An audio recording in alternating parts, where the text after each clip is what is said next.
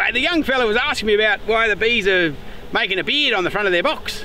And so I thought, I don't know whether we've talked about this before, but it's pretty much because on a warm day, and it's being in spring, they've got to regulate the temperature inside the box. So when all the ladies are in there buzzing and carrying on, it sort of warms up too much, so they've got to hang out the front. And hence why we're trying to split them, so that they don't decide to get swarm and bugger off and make another home that we haven't got hold of. So that's what they do in the wild. They get full, they get too excited, and then poof, next thing you know, you got them in your bloody backyard and hanging in a tree.